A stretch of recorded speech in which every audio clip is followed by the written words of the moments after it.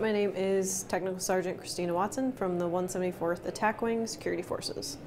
Tech Sergeant Watson works at Hancock Air Base, guarding the MQ-9 Reaper drones that are stored there and that fly from Syracuse.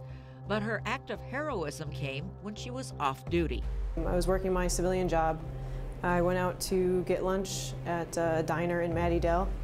A woman had overdosed on a narcotic. She had collapsed and it had actually hit the door of the bathroom that she was in, and it popped the door open.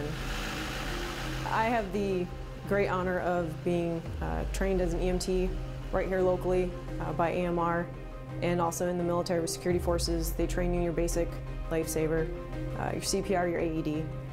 Nobody else moved in that diner.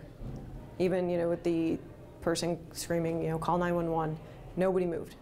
I got up from the table. The woman was unconscious, and when ambulance crews got there, they administered Narcan, but only after Christina stabilized her. Narcan is definitely the thing that we'll say brought her back from the dead, but if you can't keep the blood flowing through the body, it's not going to matter how much Narcan you pump into somebody. I was in the right place to get lunch at the right time, so she needed a guardian angel, I guess, and it just happened to be me. It proves that waiting for medical help to do it all might have been too late. Christina thinks everybody should be trained in basic CPR to know what to do. But because she did know what to do and did it, Technical Sergeant Christina Watson is this year's Military Red Cross Real Hero.